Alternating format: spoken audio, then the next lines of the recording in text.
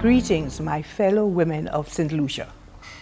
I am delighted for this opportunity to address you on the occasion of International Women's Day.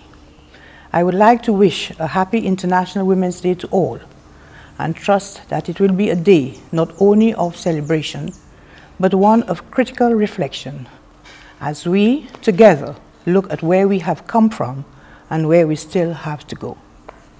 For more than 100 years, this day has been observed all over the world, but it was not until 1977 that the United Nations recognized it and started celebrating it as we now do. International Women's Day is dedicated to honoring the social, economic, cultural, and political achievements of women, to spread awareness among the people regarding women's rights and the gender equality. It is also to encourage women everywhere that no hurdles can stop them from accomplishing their dreams. This year, International Women's Day finds us, as indeed the rest of the world, still battling the coronavirus pandemic that continues to wreak havoc everywhere, 15 months after it first made its appearance.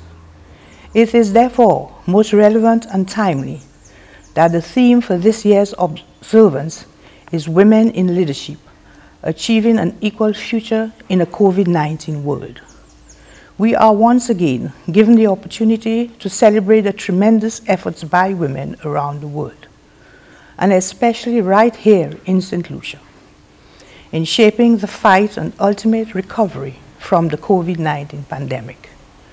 It's a tremendous sacrifice that women are making, putting their own lives on the line, and we, as a country, need to show appreciation. By now, everyone knows that from day one, women all over the world have been in the heat of this battle, working relentlessly and over very long hours to keep populations safe. They are frontline and health sector workers, scientists, doctors, emergency personnel, and caregivers. Yet, as is shown, they get paid 11% less globally than their male counterparts. An analysis of COVID-19 task teams from 87 countries found only 3.5% of women had gender parity. Women's full and effective participation and leadership in all areas of life drive progress for everyone. Yet, they are still underrepresented in public life and decision-making. In fact, a recent report of the United Nations Secretary General stated that women are heads of state or government in only 22 of the nearly 200 countries in the world, and only 25% of national parliamentarians are women. At the current rate of progress, gender equality among heads of government will take another 130 years. The fact is, when women lead, we see positive results. Some of the most efficient and exemplary responses to the COVID-19 pandemic were led by women. And women, especially young women, are at the forefront of diverse and inclusive movements for social justice, climate change, and equality in all parts of the world. This is why this year's International Women's Day is a rallying cry for generation equality, to act for an equal future for all. The world is moving towards achieving gender balance, towards equality for both men and women. The change is something that is needed and essential. For ages, men have been more privileged in every sphere of society. That needs to change because we are all human beings and we should all get equal rights and opportunities. But change is coming, and we in St. Lucia have been witnesses to it, not only in our own country, but in some of the biggest bastions of gender inequality in our hemisphere. Only weeks ago, we saw history made in the United States with the inauguration of the first woman vice president, Kamala Harris. It was a long time coming, but now it is done. So what of St. Lucia? How are women faring in this Helen of the West? I think we have to be fair to ourselves to admit that somewhere along the way we have dropped the ball. There was a time long ago when we had in St. Lucia a vibrant women's association. Although it lacked the clout and verve of present-day women's organization in terms of advocacy, operating as it did in a different environment to what we have today, it nevertheless stayed around for decades. Later, we had a business and professional women's club, but that too faded away. Today, we have various women's groups operating in our country, in political organizations, in churches, in the agriculture sector and elsewhere. There was a time when International Women's Day was nationally celebrated with great fanfare, with rallies, award ceremonies, and social functions.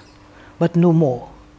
More and more women are rising to positions of leadership in both the public and private sectors, breaking down barriers and achieving high levels of excellence. There are now more women in our parliament than ever before, although still not enough. On the downside, there are growing problems that have to be addressed. Women still face discrimination in the workplace and are targets of sexual harassment and abuse, again in the workplace. We are reminded ever so often that incidents of domestic violence targeted at women are still widespread. Government departments charged with the responsibility of looking after women's affairs are unable to adequately cope with the workload because they are understaffed and underfinanced. A little over a year ago, before the pandemic, St. Lucia hosted an international forum. The aim of the organizations was to ensure that domestic laws and policies to combat violence against women have impact in the home, at work, and in the community, and are within the grasp of every woman, no matter her race, ethnic origin, economic status, or educational background. It is my understanding that there are initiatives being planned that involve the enactment of new legislation to remedy those ills, and we wait for its enactment. I am acutely aware that at this time, our women are being severely impacted by the negative consequences of the pandemic, not only as a result of illness and maybe death of loved ones, but equally by the loss of opportunity being experienced, especially by those who are self-employed, whose businesses are floundering or have closed. Others have been casualties of layoffs, and there are the single mothers who are required to work and still supervise their children who are receiving virtual schooling. These are tough times, but our women are facing. But all this speaks to the need in our country for a vibrant women's organization or movement to continue to advocate, to keep issues involving and impacting women on the front burner. It is also imperative that women remain focused and vigilant, lest the gains that we have fought hard for over so many years for justice, respect, and equality begin to be eroded. Women everywhere want and should have a future free from stigma, stereotypes, and violence. A future that's sustainable, peaceful, with equal rights and opportunities for all. To achieve that agenda, women need to be present wherever decisions are being made. We cannot be passive or show disinterest. In recent years, women all over the world have been recording decisive victories against inequality and injustice.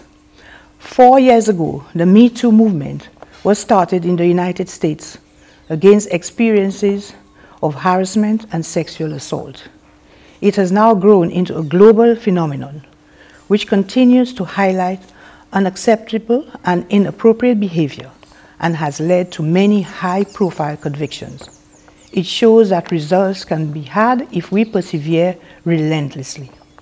So on this International Women's Day, I challenge all the women of St. Lucia to take on the roles of leadership and begin to pool all resources are mobilized. Let this International Women's Day be a rallying cry to influence, encourage, and inspire the positive and much-needed changes that we want to see in our country. A happy International Women's Day to all.